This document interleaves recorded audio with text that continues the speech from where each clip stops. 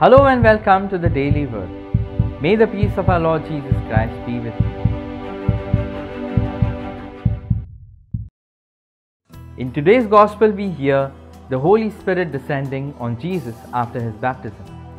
With this incident, all the inhibitions in the people's minds about John being the Christ were put away. This incident also manifests God's power and love that rests on Jesus. In his sermon, John says that Jesus will come and baptize you with fire and the Holy Spirit.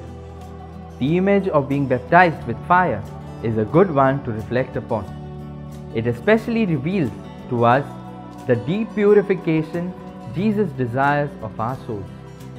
With the sight of the Holy Spirit descending upon Jesus, the people gathered there believed that the Savior had arrived and their salvation was near. We too, during every Mass, receive Jesus in our hearts.